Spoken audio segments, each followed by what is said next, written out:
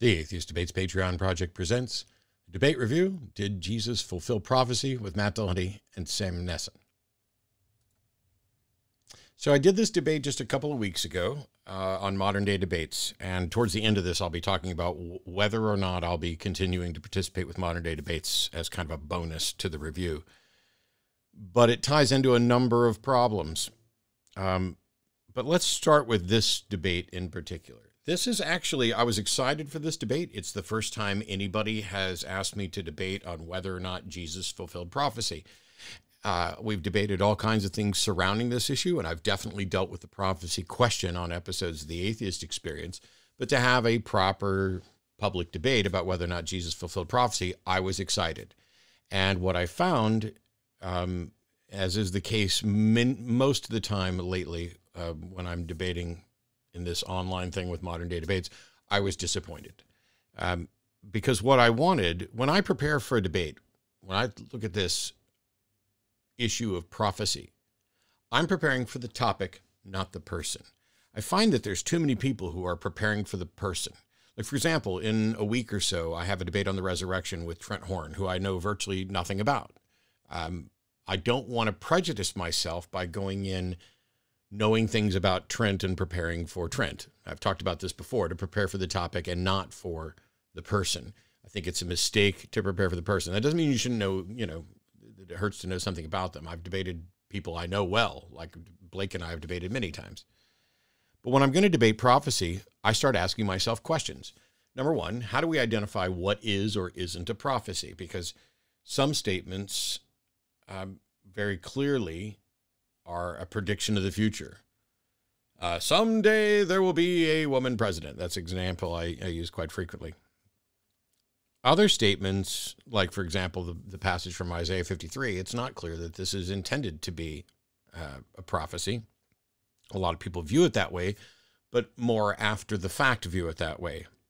That the suffering servant, they say, wow, this sounds a lot like Jesus. That must have been a prophecy of Jesus. So when you're looking at prophecy, you want to know, A, how do we know that this is in fact a prophecy? Is it making a clear prediction? Is it making a prediction of a future event? And how would we know exactly which future event is likely to fulfill it? So if I walk into a restaurant and I order a steak medium rare and they bring me a medium rare steak, as I pointed out, they're not fulfilling prophecy. That's an order. That's a directive. And so the same thing is kind of true with various predictions about Israel as a nation state. If you have an entire group of people and perhaps many nations working towards making this a reality, that's about them working to bring about something that they think is important. It doesn't mean that there's a prediction that was made with foresight. It was more of an instruction. And so, we need to be able to differentiate between an instruction, like, hey, the house of Israel shall never fall, and so you keep this little nation state even if it's just a one house type thing. Or you have predictions that are a little more specific. And then we have to look and say, okay, if we have this prediction made, how do we tell what events count as a fulfillment of that prediction? So you can pick up your local newspaper and go to the horoscope section, where whoever your newspaper horoscope writer is essentially, well, they're not even making predictions so much about the future as they are making advice suggestions. Today, be on the lookout for a man in blue. Something amazing will happen to you. And then after the fact, because this is kind of like a Barnum statement, outside of a pandemic, I'm likely to run across someone in blue. But if I go the whole day and I never have that encounter that changes my life, I just ignore it. The prophecy, is like, oh, well, maybe that wasn't for me, or maybe I missed it, or maybe something went wrong. But the second something happens that seems to match what that horoscope was for the day, all of a sudden that gets counted as a hit. And so our process is to remember and overemphasize the hits, the things that appear to be accurate predictions, and to ignore the misses. It's like, have you ever been thinking about someone and the phone rings and it's them? People look at that as if you got a premonition. But did you actually keep a diary and log in every time you thought about that person and the phone didn't ring? and how many times the phone rang and you were thinking about someone or you weren't thinking about someone. It's difficult to show that there could possibly be a connection there. And so I don't find horoscopes particularly impressive. And when you go to air quotes, psychic readers, tarot card readers, etc., these are more about personality reading type things, and they're really vague. It's rare that you get someone who's saying, I'm making predictions for the coming year. Now, some of the bigger air quotes psychics will do exactly that, and then nobody really cares when their success rate is kind of abysmal. And they will make predictions that could be fulfilled by a number of different instances. Like sometime in March, there will be a magnitude 7.2 earthquake. Well, when you take a look at how many earthquakes are actually happening all the time, every day, it's inevitable that you're going to get stuff like that right. But we're talking about something like biblical prophecy. And for me, this was an incredibly interesting topic. The first point is that the Jews were and are waiting for a messianic figure. And they have a very particular notion of what that messianic figure is going to be like, which is why, generally speaking, apart from messianic Jews, Jews don't think Jesus fulfilled prophecy. They don't think Jesus was God. They think he was a false prophet. And I mentioned this during the debate because it's the Jewish prophecies that we're looking at that are supposedly being fulfilled. And in some cases, it's not even Jewish prophecies. What's happened is somebody wrote a story about a Jesus character, and somebody else goes back and starts reading in the Old Testament and finds passages that they can make sound and feel like it happened with Jesus. And therefore, you can look at this after the fact and say, oh, clearly this was a prophecy, and Jesus fulfilled that prophecy. The problem is that it wasn't viewed necessarily as a prophecy before the backward-facing look of, hey, doesn't this sound a lot like Jesus? It isn't considered prophecy of the messianic figure on behalf of the Jews, who were expecting a warrior champion to restore Israel to its glory as God's chosen people and all this other stuff.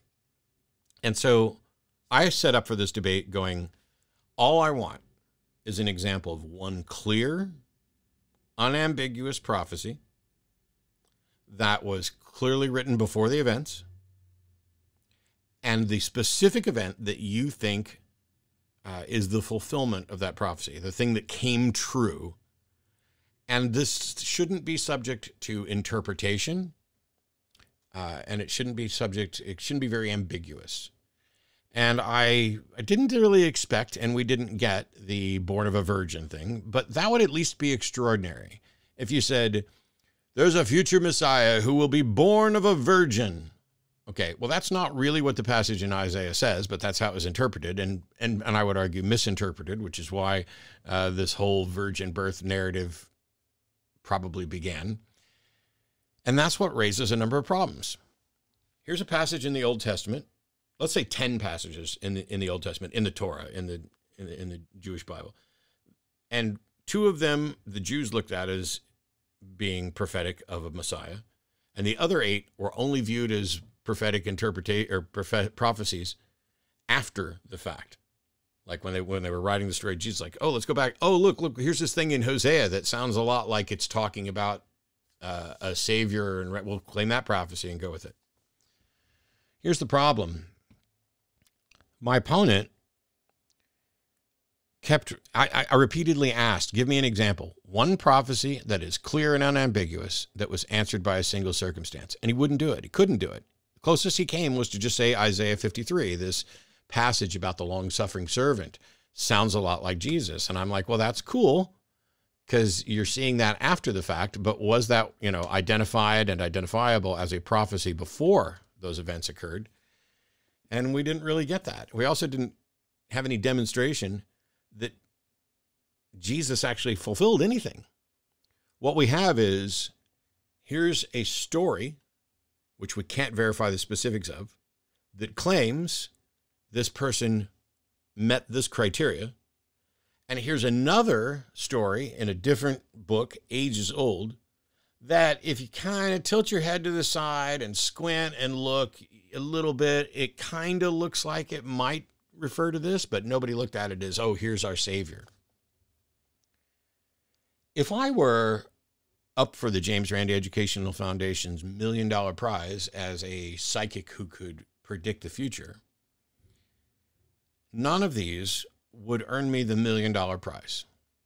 None of them would earn me even a passing grade on an initial test. None of these predictions are specific. They're not testable. They're not impressive. It is only to the people who begin with the belief that Jesus was divine and was the Messiah, the Jewish Messiah, who then go back and look at these things afterwards where they kind of like, oh yeah, and oh, it's this and this and this. And then they will believe anything. They'll believe a virgin birth because, hey, this other thing was right. They'll believe this. As soon as you start saying, yes, that looks like prophecy, then all of a sudden you start seeing the answers to prophecy everywhere. So throughout the debate, not a single clear, identifiable prophecy that would pass any reasonable test. And that was pretty frustrating because all we got, and at one point I think we said something, I'll paraphrase this, but I'm like, look, if all you're going to say is you believe that he fulfilled prophecy, but you can't prove it, then we're wasting time. We're wasting everybody's time because you believe and I don't.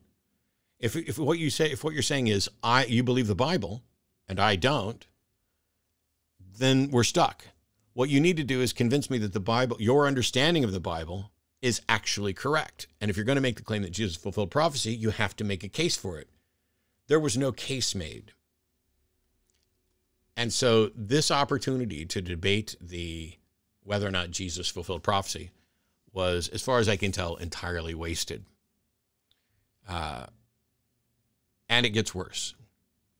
During this debate, for those of you who watched it, not only did my opponent just flat out suggest that I was entirely closed-minded and nothing that he said would ever convince me, essentially that I'm too skeptical, which was a character attack in the middle of a debate where all I was asking was for one freaking example. Here's a prophecy. Here's the event that fulfilled it. We didn't get that.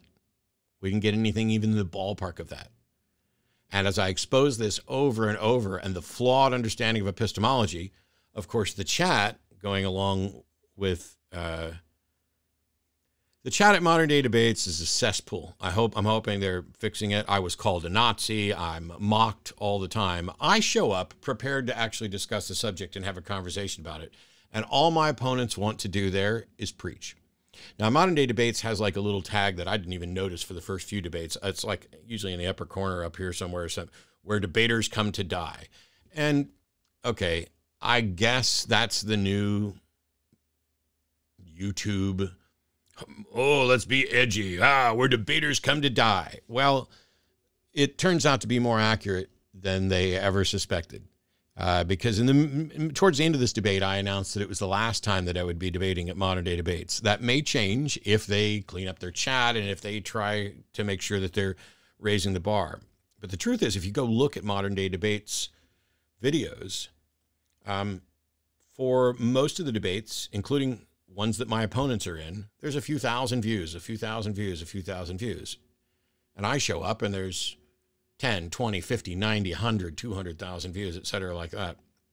If I am showing up and drawing attention to the Modern Day Debates platform, and it turns out that when I'm not on the Modern Day Debates platform, it devolves into two random YouTubers bickering about whether hashtag all lives matter, hashtag Black Lives Matter, should we be Nazis?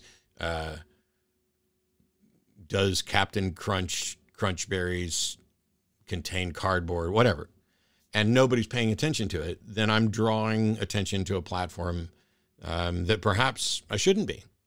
The problem is, I like the moderator, even, I like how generally he stays off of things. I like the fact that I'm able to do debates. And by the way, I get paid for those. I'm one of the few people, I may be the only person there that's actually getting paid for the debates. And so that's kind of the makeup for, hey, you're going to get a prominent debater and to bring credibility to your platform, and you're going to pay for that. I mean, this is how I make my living, or one of the ways. But if I'm the only credible debater there, and I'm not saying that's necessarily the case, but it's close. And on any given day, I'm the only one showing up to address the subject. Because if you go back to the last two debates, I was the only one that's prepared to really talk about prophecy. My opponent didn't give a single prophecy in clarity to say, here's a prophecy, here's how we know it's a prophecy, here's what happened, and here's how we know this is the fulfillment of prophecy, and why this event fulfilled prophecy, but no other event could, because prophecy needs to be answerable by a single circumstance. Otherwise, it's like my prediction that eventually the United States will have a woman president. But you don't say eventually, you just say, the United States will have a woman as president. And then eventually, when it happens, you can say, see, I was right. And you can get gradually more specific. And as long as you aren't so specific that you're going to be debunked, like if I don't say in 2024, or a redheaded, well, actually, you could probably do hair because people change the color of their hair at different times. But this is how you look at the quatrains of Nostradamus, and people say, ah, look, here's this. It's clearly answered by this. I mean, look at how prophetic this guy was.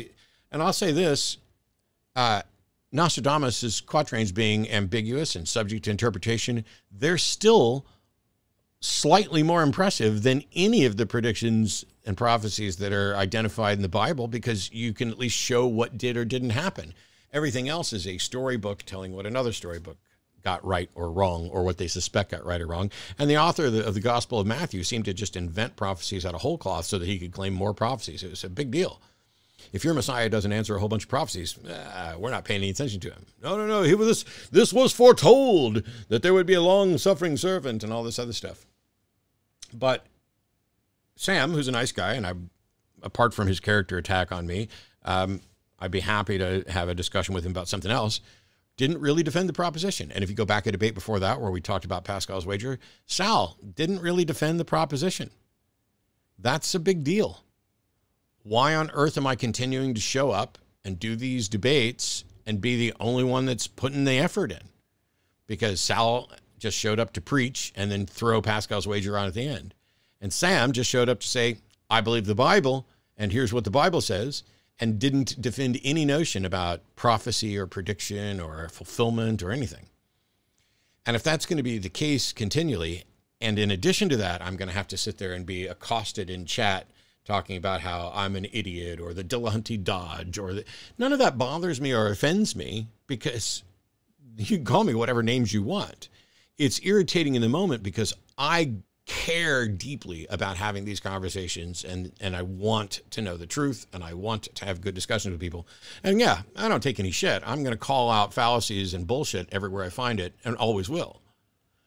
But if the people in the audience are just laughing and jeering and mocking, it doesn't offend me. You can call me whatever name you want. Oh, Matt's a soy boy cook. And it says far more about who you are and who the chat is.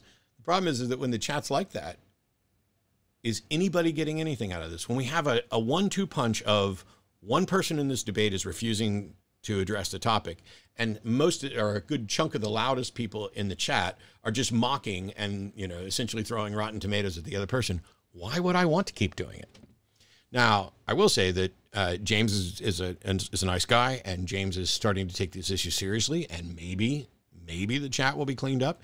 Maybe we'll also do a better job of finding debate opponents. But for now, until I see a change, I don't think that I'll be doing any more debates at Modern Day Debates. And if that costs me a few dollars, so be it. And if it means that I have to push harder to get my own debate program up in order to have the good conversations, then that's just what we're going to do. So that's the nuts and bolts of the debate review. For those out there who might end up doing a debate about prophecy, here's the way to think about all of this. Set aside the Modern Day Debates thing.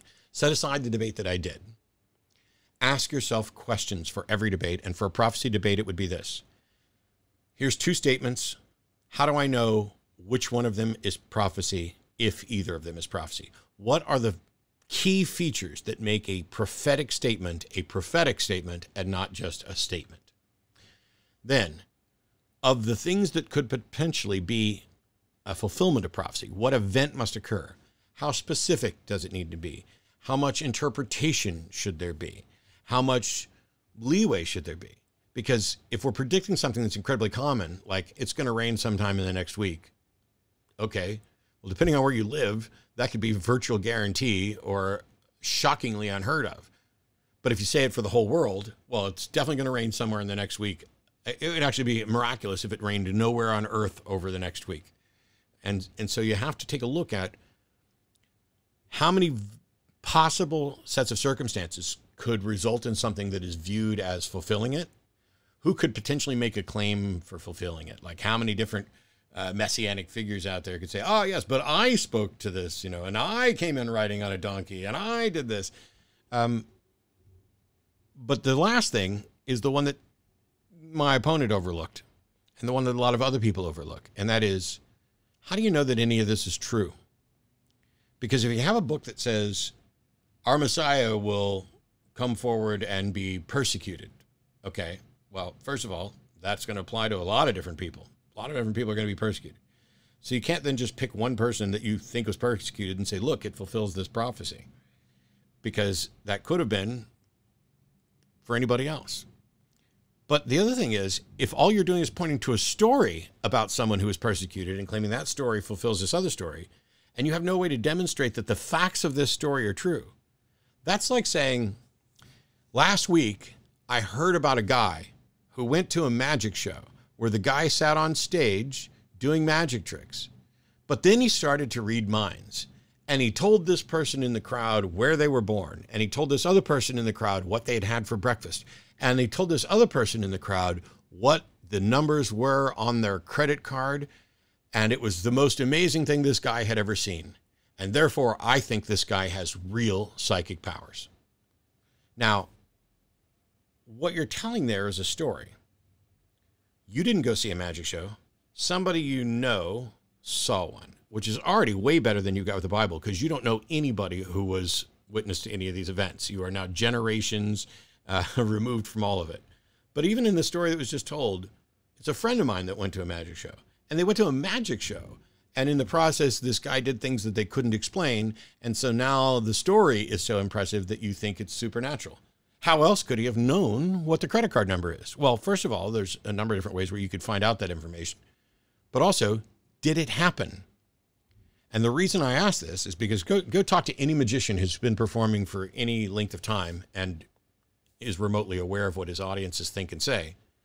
And what you'll find is that what the audience describes after the show's over is not only probably in many cases better than what the magician did, it's better than anything they could have done, because people tend to embellish and they tend to misremember, and they tend to, magicians use a lot of little tricks to make it look like they're far more impressive than they are. Now, somebody's out here going, Matt, Jesus wasn't a magician. This wasn't a show. Your analogy is horrible because this wasn't a show. These were just events that occurred in life. Yes, I realize that I'm not claiming Jesus was a magician. I have no idea whether he did or said any of the things that he supposedly did or said, and that's the point. It doesn't have to be a magician. I like that because that's my background. That's the frame of reference. But the same thing happens when people travel to foreign countries to get special psychic healing. And they go in and people perform psychic surgery on them, and they believe this works because they've heard about other people who've been cured. But have they met anybody who's been cured? And did they examine the scientific medical records of the person who claims they've been cured? And did they look into what other medications or treatments did that person engage in?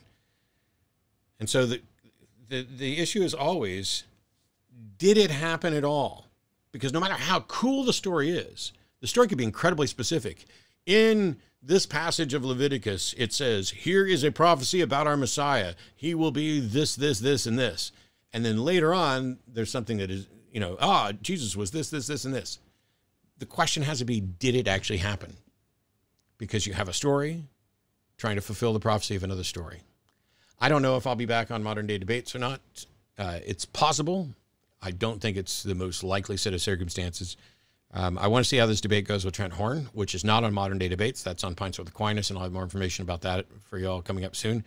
Also, there's going to be a Patreon-only video coming out in the next couple of days, I hope, showing the status of the new studio and everything we're doing moving forward, to keep producing monthly regular content for you guys on Atheist Debates and digging in on a number of questions.